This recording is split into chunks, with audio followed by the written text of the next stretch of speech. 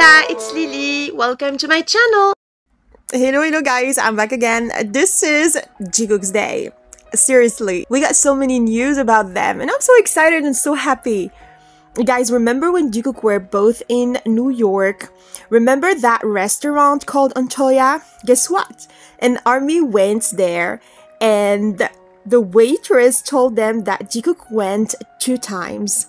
One with all the stuff and then they came back alone, just both of them. No manager, no bodyguard.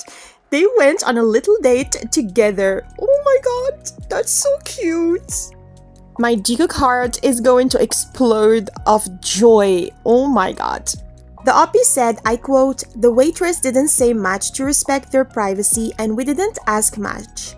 But we got told they have come here twice, once with all the stuff, and the second time they came by themselves into the separate room on a little date." Yes, little date, separate room, both of them. Oh my god. Guys, I'm still stuck at the your house moment, and there is this Antoya restaurant. Guys, I'm really happy for them, knowing that they get to enjoy their life as a couple. Oh my god, despite everything. Oh my god. Our Jikook deserves all the best.